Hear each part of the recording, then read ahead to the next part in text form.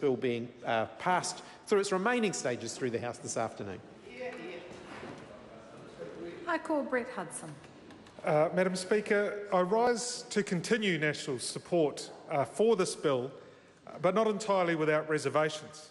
We certainly do agree that there is a role for the government through the State Services Commissioner to ensure that the salaries of public sector CEOs are not disproportionate to the value of the role and indeed in the minds particularly of the public. Everything we do and say here is scrutinised by the public should they choose, and the nature of the services government provides and the people that provide them, including their employment terms, conditions and salaries, are also able to be judged by the public, and the public will do so. So we do acknowledge and accept that there is a role. We also fundamentally view that it is important that the government has the right person in the role of CE for any Crown entity, and in fact any government agency.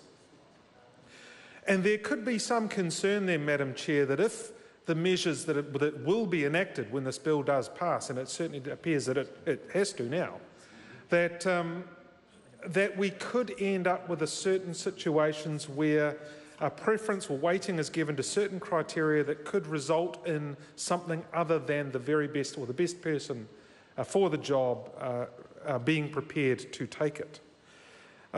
Madam Speaker, we don't prejudge that the best person for a Crown entity CE role is someone from currently outside of the public sector. And we certainly don't wish to prevent someone inside the public sector who is the right person for the job getting that job. So we don't want to create a race for the top, in the sense that the public sector would be competing with the very highest paid private sector CEs to somehow claim that they can only be the source of the right skills for that Crown entity, and therefore ratcheting up salaries unnecessarily or needlessly.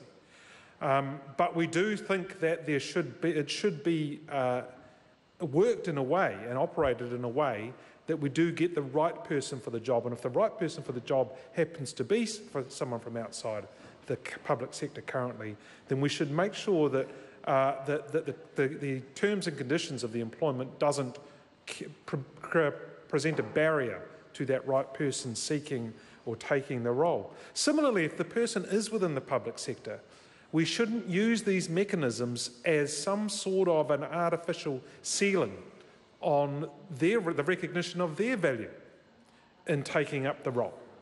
So likewise, if the right person is someone in the public sector and the role has a value in contrast to the private sector, we shouldn't use this as a mechanism to suppress the potential remuneration for that current public sector individual. And the way the bill has exited the committee stage has certain elements in it that could lead to that. We made points that, for instance, the criteria that are set out, such as government expectations, such as public expectations, but also the commercial realities or the market realities and market similarities, are each elements that the Commissioner will weigh up or can give regard to as they assess giving their consent or not to the terms and conditions or the deal put in front of them. But there is no sense of a weighting. There is no sense of quantifying or qualifying how each of them will be measured against the other, because they are corresponding views in many ways, each two sides of an argument. So at the moment, if the bill passes, the State Services Commissioner can give regard to all these factors, but not only do we not know what factors will get greater weighting in any set of circumstances, but neither do the boards for those entities. And to that degree, we're all sort of shooting in the dark. And that's, I think, unnecessary. The outcome could be unfortunate, but it's actually not necessary. The House could have taken the opportunity to have made amendments to that. And I think when we consider, and we weren't, unfortunately, I wasn't able to voice this consideration yesterday, but when we consider the actual process, it has even greater relevance. Because the process as we set out in this legislation is that first, the board will negotiate with the current CE or prospective CE, they will reach agreement. They will have a deal in principle. And it is only then that the board goes off to the State Services Commissioner and says, will you agree to this? That has very real prospects that if the State Services Commissioner then says no, because the legislation doesn't require them to say, I'll agree to X, Y and Z, they simply say yes or no. So if the State Service Commissioner says no, then we can potentially see what was an acceptable deal suddenly being removed from the table and that candidate exiting. So I think the way the process is set and legislation could have been improved further, but the weighting element, the absence of that weighting of each of the criteria is exacerbated. The issue is exacerbated because of the way the process works. Now, it's too late to amend the legislation, but what the minister responsible could do, and I ask him to consider doing just this, is that he can set very clear expectations on the State Services Commissioner, how he anticipates that the Commissioner will exercise his responsibilities and authority under this revised legislation. He could, for instance, ask that the State Services Commissioner communicate with the board, at least in advance of them entering into employment discussions, how the State Services Commissioner will weight each of those criteria. That would be very helpful for the board, and I think help to ensure that the deal that is put on the table is one that is not only acceptable, obviously, to the board and the candidate, but which will be more readily understood and accepted by the State Services Commissioner.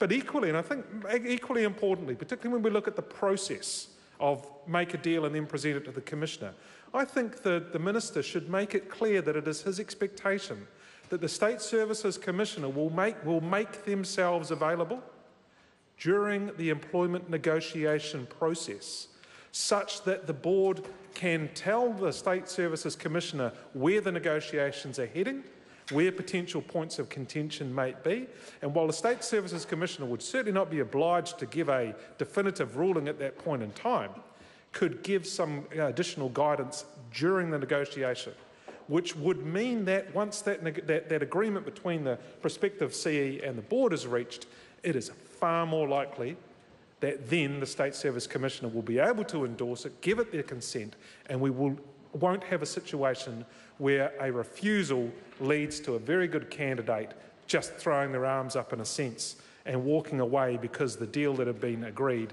has to be renegotiated at what would then be for them the 11th hour. I actually think, and the Minister can do that, and I ask him to do that very thing. It doesn't undermine the bill in any way. It doesn't undermine the legislation, but it provides a very good working arrangement in practice, which would see the intent of the legislation bearing out in reality the way we would all like to see.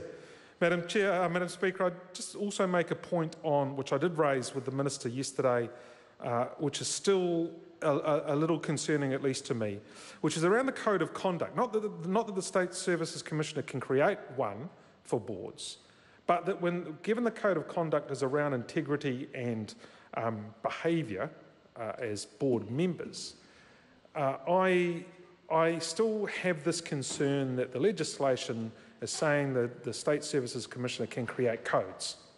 So we still have this situation where the Commissioner could create multiple codes, many different codes. And if a person is a member of more than one of the boards of Crown entities, they could end up having to operate under multiple codes of conduct. And I think, again, the Minister could very clearly set out an expectation to the State Services Commissioner that wherever possible, there should be one code of conduct for that accounts for integrity and the behaviour of those board members, and only in situations where it is absolutely necessary, possibly because of some interaction, as the Minister pointed out yesterday, with a particular professional code of conduct related to the business or the work of the Crown entity, but that unless it is absolutely necessary, the goal should be one code of conduct that applies across boards and across, obviously, board members. So the legislation is achieving a good purpose, and we will and do support it. We have some regrets that there wasn't quite panel beated into the sort of shape that we think would have added a bit extra value, but all is not lost. All is not lost. Through expectation setting, the Minister can ensure New Zealand gets exactly what it deserves. We commend the bill to the House. Ko te pātai ki a whakaitia te motini.